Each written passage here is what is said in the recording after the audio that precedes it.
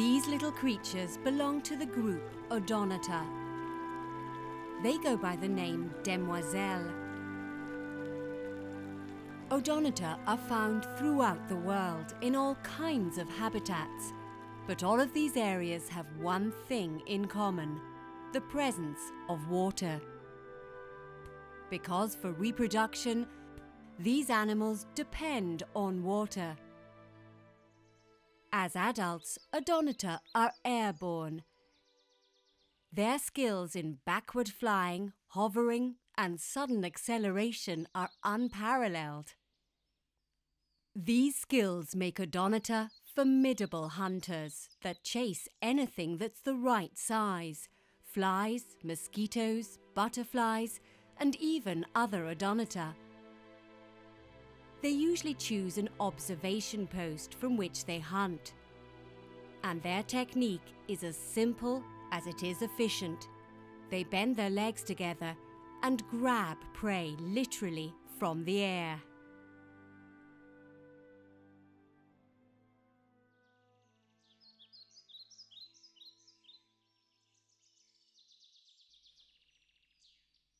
Like all insects, the body of an Odonata consists of 3 parts.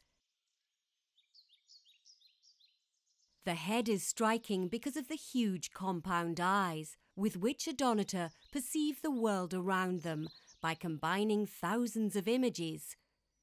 Also, the strong mouth parts stand out and are ideal for cracking the armour of prey. Like all insects, the thorax bears 3 pairs of legs and 2 pairs of enormous wings.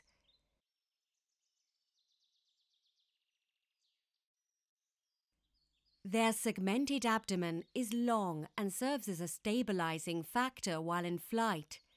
It contains many important organs, including those for reproduction.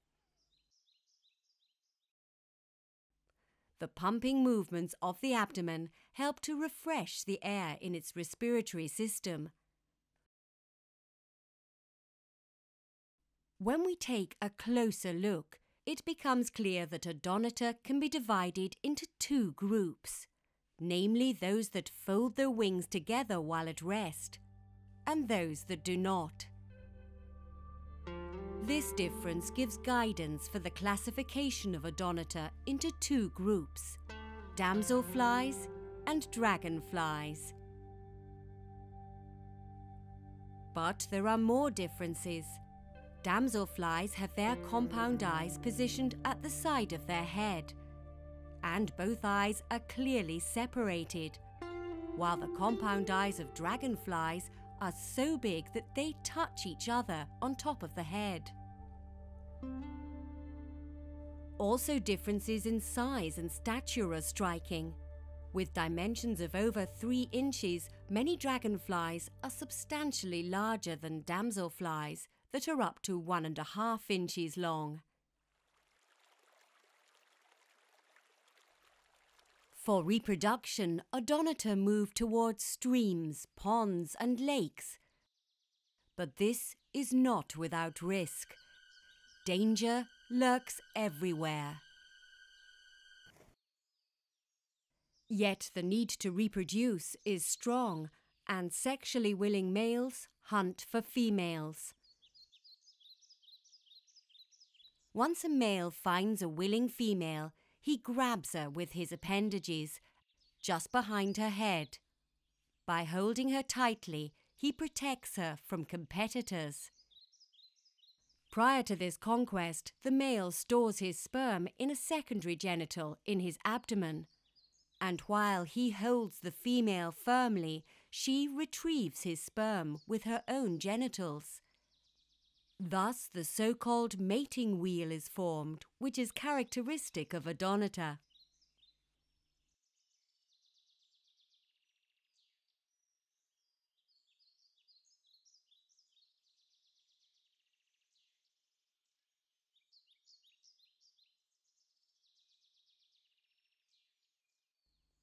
After mating, the eggs are deposited.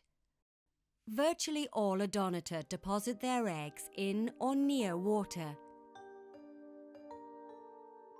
Some do it in tandem formation.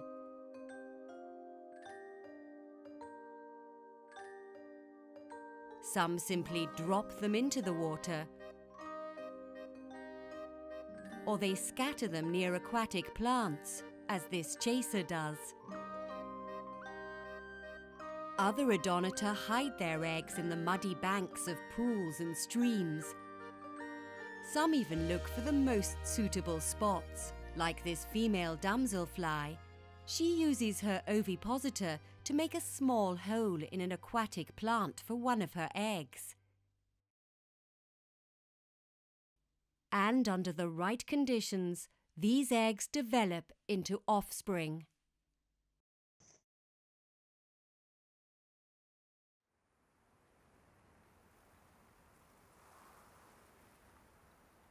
During the cold season, most adult Odonata are dead.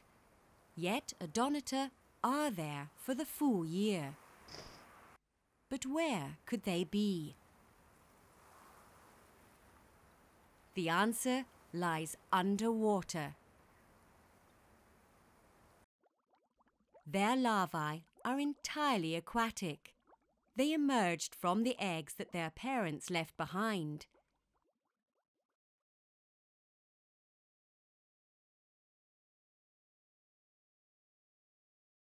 There, the larva of a dragonfly. The head already shows some characteristics of the adult animal. The larvae of Odonata are fierce predators. Using their antennae and eyes for detecting prey, they snatch everything within the appropriate size. Carefully, it crawls closer. And a highly modified lip is being thrust forward to grasp the prey.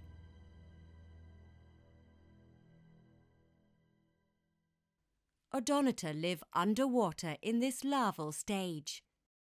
In many species, the larval stage takes 1 or 2 years, but in some it lasts for more than 5 years.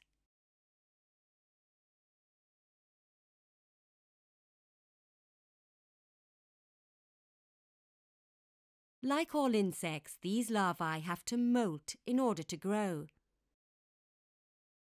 When molting, it crawls out of its old skeleton and starts growing before the new skeleton cures. By molting, they gradually change. But the biggest change is yet to come.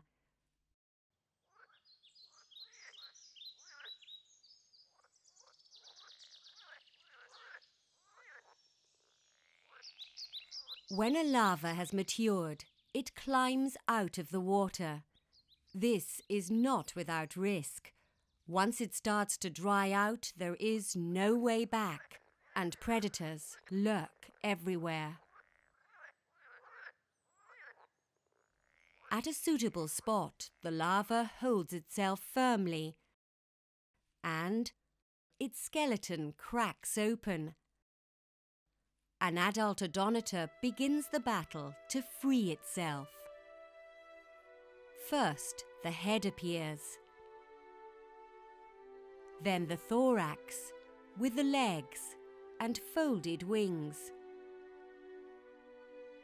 After a short rest, the animal holds itself firmly once more and pulls out the abdomen. Now the Odonata is mobile again, but this time as an adult. But flying is still impossible. First, it has to expand its wings to their full size and stretch the abdomen to its full length. This takes some time, but slowly this adult Odonata gains colour. Its new skin cures and turns into a strong and hard armour.